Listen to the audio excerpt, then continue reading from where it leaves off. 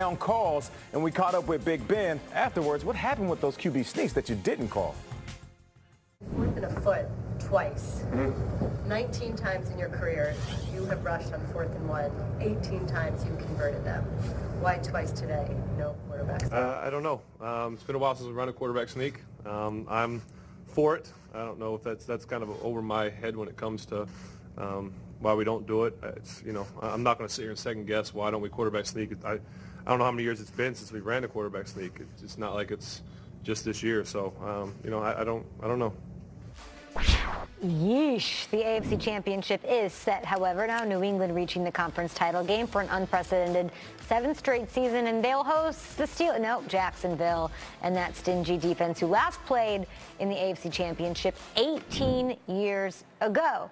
So it's the Jags and the Pats on Sunday. Initial thoughts on this game.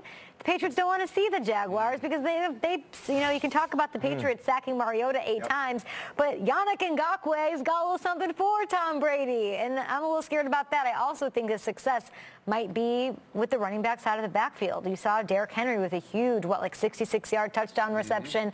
Kyle Juszczyk had some success against the Jaguars as well. So running backs that can catch the ball, and it's weird because the Patriots have quite a few of those. Yeah, I'm still trying to decompress. It's hard for me to spin this forward, but we have to talk about it.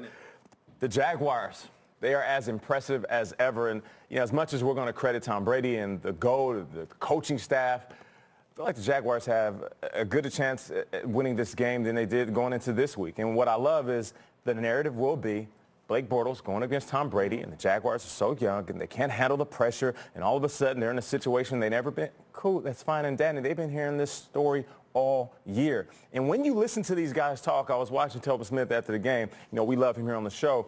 And he said, they said, oh, you got one more game before you get to the Super Bowl. And he said, one more game. We still got that one game. It's not a guy. Kansas now, or Kansas, or the Florida Gulf Coast team runs into the Gators. Like, this is the big dog.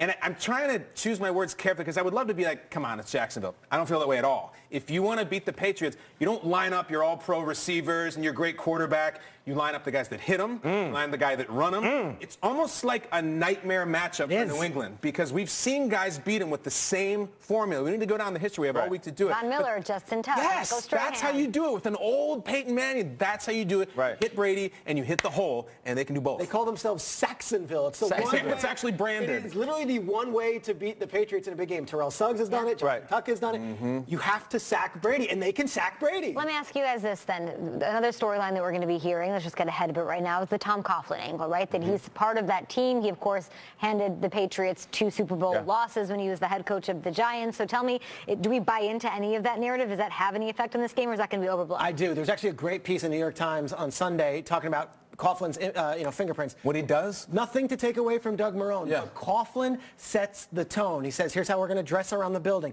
Here's what's going to happen if you're not on time for a meeting. Here's what's going to happen if we don't practice the right way. He's very much involved. And just to have that confidence knowing that guy's beaten Belichick twice, and we have that resource, whether or not he's calling the plays on the sideline or not, he is very much a part of the organization, and those young guys can feed off that, saying, why do we have a 70-something-year-old guy just around?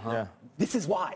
This week. Weirdly, I think that they might have more confidence than even the Patriots. This team, out of all the 4 that are left, has the most confidence because they just went into Pittsburgh. They went on the road and got themselves a huge win. And they're feeling themselves. And Tom Coughlin's presence is the reason that I don't think that they feel like they're playing with house money. I think Tom Coughlin's like, I expect to win here. This is big. This is what I want. And last week we were talking about Tom Brady and how he knows Dick LeBeau's defenses and he's extremely confident going. Now, imagine this young team. That's the fastest team Tom Brady has ever faced.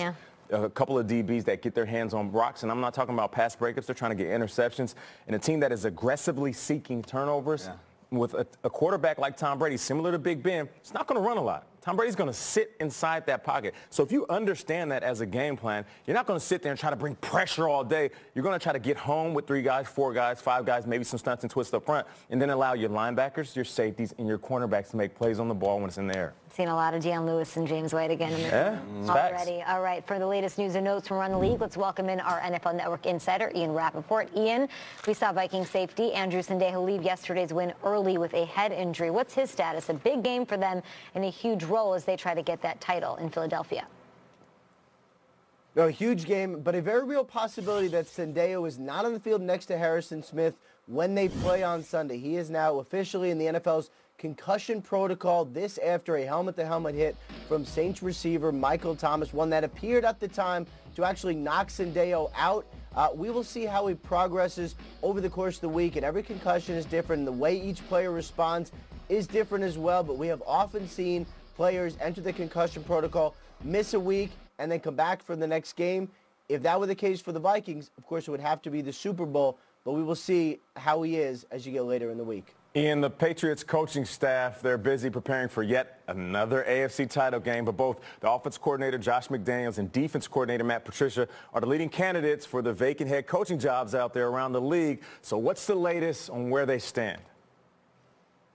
The expectation is that both coordinators leave for new jobs, and the Patriots will, in fact, have to replace the lieutenants for Bill Belichick. We'll start with Matt Patricia. He is, in fact, expected to be the Detroit Lions coach, which really had been the case for several weeks. Even before they fired Jim Caldwell, the choice for general manager Bob Quinn was always Patricia. Wanted a defensive coach to be able to keep the offensive side of the ball in place. They have a strong relationship. Despite what you may have heard about the Giants and Patricia, this was always going to happen. And in fact, as soon as it is possible, it is going to happen. And then there's the case of Josh McDaniels, the offensive coordinator, a top candidate with the Giants and also the Colts. The likelihood is he ends up as the next coach in Indianapolis, could bring Matt Eberflus as his defensive coordinator. Of course, no one is allowed to strike deals until after they are done playing, but it looks like both of these things are as close as they can get. And they are eyeing their 7th trip to the AFC Championship game, so all of their eyes on that one against the Jags. For now, all the other business, they'll take care of it later. Ian, you reported before the wild card that Titans head coach Mike Mularkey's job may be in jeopardy had his team lost to the Chiefs. What did their win in that game earn for Coach Mularkey? A bunch of security, and maybe security that nobody saw coming for Titans coach Mike Mularkey. You're right, had they lost, actually in Week 17, likely would have been fired as the Titans were set to target Josh McDaniels themselves to help come in and get the improvement from Marcus Mariota that they sought. Well, they didn't lose Week 17, and they didn't lose in the playoffs either, and all of that is expected to earn Mike Mularkey a contract extension.